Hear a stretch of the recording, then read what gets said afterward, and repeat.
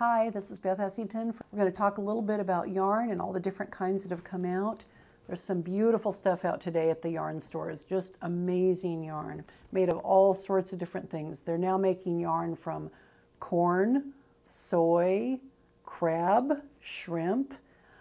What else? You can get yak fur yarn. You can get, I think there's actually one that's possum, which is kind of strange, but pretty much everything. They even have a company now that will take your pet's fur and actually weave it into a yarn, and you can actually make a blanket out of your cat or dog's fur if you want to save up bags and bags of it.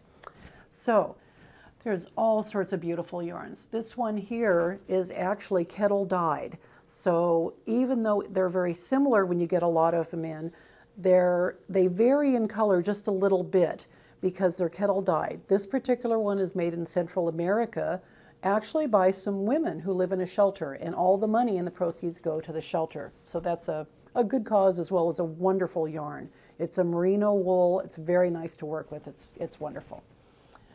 This here is a very, very thin yarn, really tiny, and it's got, as you can see, little flags on it. It also has some metallic in it. It's beautiful made up by itself. It's also very pretty mixed in with other yarns. You could do scarves or whatever you wanted.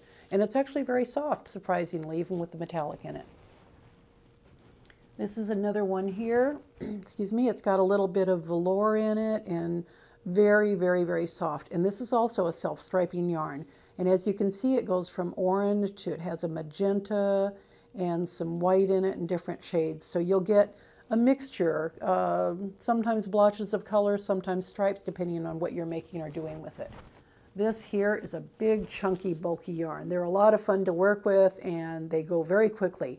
Now this is real interesting because, as you can see, it gets very thin and very thick. So when you finish your item, you have a very interesting article, but it makes some beautiful things. I've seen this made up, and it's very, very pretty. This one here is a great yarn. It has about 8 different kinds of yarn, but they're all attached to each other and there's no knots, so it just changes. So you can go from like a metallic to one with little flags on here. You've got kind of like a little mohair. This is a combination of wool and kind of a silky, here's an eyelash yarn because it looks like eyelashes. It's a lot of fun to work with, and it makes just beautiful things.